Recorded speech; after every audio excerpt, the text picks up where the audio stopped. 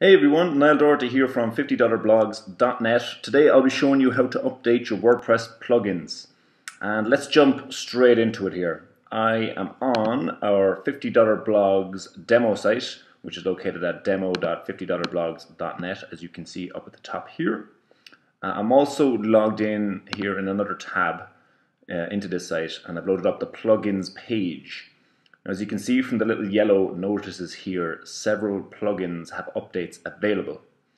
And to update a plugin like this display widgets plugin, for example, all we have to do is click the update automatically link, and we let WordPress do the work for us. Okay, so as you can see there, it has downloaded the update, installed the latest version, removed the old version, etc, etc. Plugin updated successfully, and it's reactivating the plugin because it was activated at first. If you're updating a plugin that is not active on your blog, well then you won't see that message. But here we see plugin reactivated successfully. Now that's the quick and easy way to update a plugin, and that will work for you with no issues most of the time. But you might be wondering if updating plugins this way could cause you to lose any of your plugin settings. Now that's not such a big deal for many plugins that only have one or two options that you can play with, but for some plugins you can spend hours configuring them only to have everything wiped out once you do update. So if you want to be a little more careful about your plugin updates and avoid some headaches, I suggest you keep watching this video. Just to emphasize that again, what can sometimes happen when you update a plugin is that you lose all the settings for that plugin and you have to start over again from scratch trying to remember how you had the plugin set up before the update. Okay, now to understand why this sometimes happens and to avoid it happening to you in the future, a little explanation is in order. Let me go back to plugins here while we're talking. Okay, so there are two parts to a WordPress plugin. There's the code and the data. And we're going to talk about your plugin code first. So if you were to look at your WordPress file structure, which I'm going to look at right here. Okay, so this is the file structure for demo.50blogs.net. So if you're to look at this, you'd see that inside the WP content directory, which is this one, you have a plugins directory. So let's open that one up. Now in there you have a directory, or sometimes just a single file, for each plugin on your website, regardless of whether it's activated or deactivated. So each file or directory in here contains all the code for a specific plugin. Most of the time when you update a plugin, all that's changing is this code. Let's look in there. Okay, so a PHP file. Now, so as long as you haven't made any modifications to any of that code, the update will run smoothly and you won't lose anything. But now let's talk about the second part of a WordPress plugin.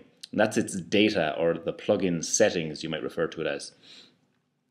Usually you modify the plugin data via settings or options screen in WordPress, like this one here for a plugin called redirection. Now all that data is stored in your WordPress database. Some plugins will create new tables in your database to store the data, and some will just use an existing table. Now many WordPress plugin developers are pretty smart, and so when an update calls for changes to the database, they make sure that none of your data is wiped out during the update process. However, some plugin developers are not so considerate, and so to be 100% certain that your plugin settings aren't lost forever when you update, you should make sure you have a recent backup of your database first, just in case the worst does happen. Now, you might think it's a bit extreme to back up your whole database every time you want to update a plugin, and I would tend to agree with you on that. So here's what I suggest. Don't update just one plugin at a time. Instead, wait until you have at least 3 or 4 plugins requiring updates, and then update them all in one session. Because that way, one fresh backup of your database will suffice for multiple plugin updates. And a second tip then is to check the update version details. Usually a plugin will have a change log so you can see what's changed. Like, let's look at that here for the redirection plugin. So once this loads up, we'd have to go into changelog, or sometimes it will have a log of the changes down here at the bottom of the description tab. But let's go into changelog, and we can see a list of changes for each new version of this plugin. If the new version mentions anything about changes to the database, best be safe then and make sure you have a fresh database backup before you update. So you see here, better database compat. I'm not even sure what that means, but it mentions the database, so you'd be better off having a backup of your database before you go and install that update of the plugin. And by the way, if you're wondering how to back up your WordPress installation or how to restore your database to a previous version, I go into plenty of detail about all that in some previous screencasts, so make sure you check those out. Alright, so that will do it for this screencast. Once again, I am Niall Doherty from $50blogs.net.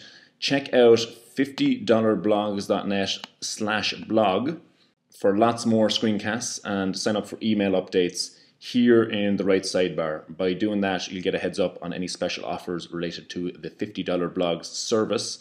Plus, you'll get advance notice of live support sessions where you can get all your blogging related problems solved and questions answered absolutely free.